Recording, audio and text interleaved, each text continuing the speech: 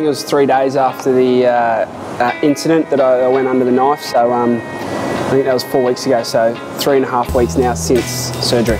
For the first 2 weeks I was pretty restricted on any of my movements. Just generally walking around was a bonus.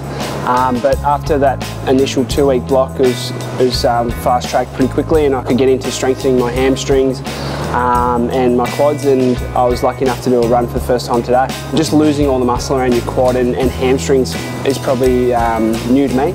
So just having that being so weak and having to build that back up is something that I haven't experienced before, but it's been good, and we've got great physios and great programs, so I feel pretty strong, and it's good to be where it's at.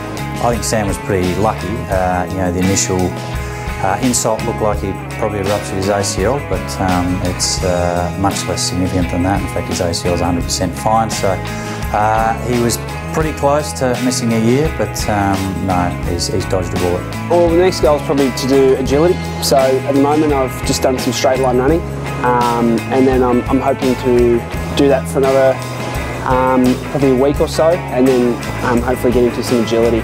Because at the moment I've just had surgery, I'm just kind of getting back into it. It's still pretty new into the exercises I'm doing, so it sounds funny, but it's still exciting to take those steps. And I think once you get into your solid running, your solid bike, your solid weights, and then you've still got 3 weeks till you can play, I think that's when it gets really lonely. But at the moment I'm pretty happy just to be here and to be doing anything. So